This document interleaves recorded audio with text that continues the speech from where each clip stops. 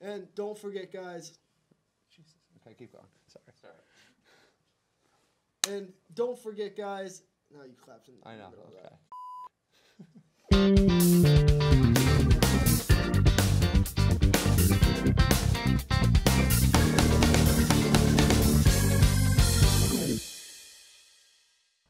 Hey, what's up, guys? Welcome back to Between Two Barrels. I'm Pete. This is Nick, and we're your home for booze, news, and reviews. Today, we're going to be talking about two of our personal barrels of Elijah Craig.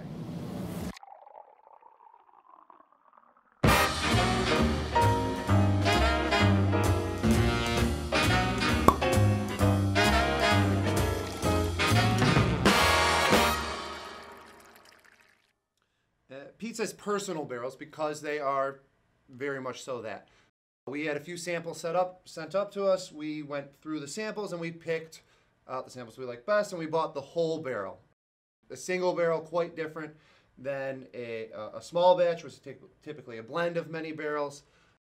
Very uniquely special to us. And here on our left, we have our Elijah Craig 8-year single barrel, which you can find at Pascale Liquor Square in DeWitt, and Elijah Craig 11-year single barrel, which you can find at Pascale Liquors in Liverpool.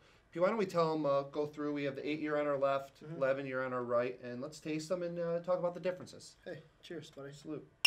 So these are our barrels.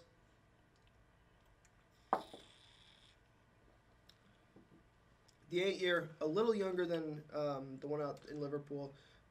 Has a lot of grain, a lot of corn. You get a lot of corn sweetness, but you do get some of that rye spice on the end. Yeah, a little bit of that Kentucky hug right now. That Yeah, hot heat alcohol coming down just warms you up inside. Yeah, not a burn, but warmth. Warmth. But like you said, sweet corn, a little bit of nutmeg on the finish there, but it definitely has some heat to it. Sure. So let's try the 11-year now. See if we can pull out some nice differences.